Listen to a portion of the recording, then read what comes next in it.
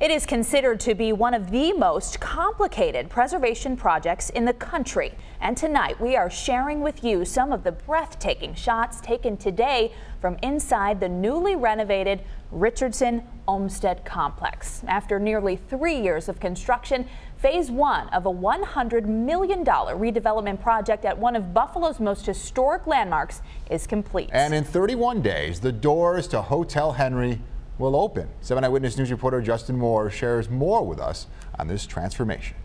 2 and 1. It's a celebration of rebirth for these historic Buffalo buildings. People love this building. This is really one of Buffalo's great iconic buildings. Phase 1, a redevelopment at the Richardson Olmsted campus, is near completion.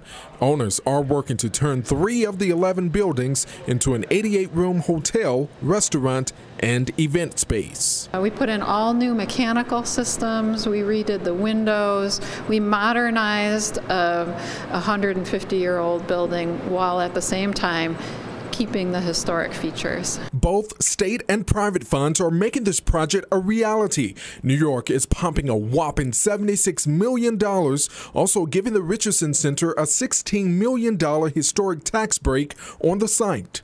Oh my gosh, yeah. I mean, we have a strategy around tourism, so we're obviously investing in our tourism assets, and this is a significant tourism asset. Millions went toward reviving the building, replacing windows and elevators. We had limited access to the building today, but owners are planning to have it ready for business by the end of April. It will be an amazing facility that will draw people to Buffalo from across the nation. What a perfect epicenter to drive tourism in Buffalo and Western New York. In Elmwood Village, Justin Moore, 7 Eyewitness News.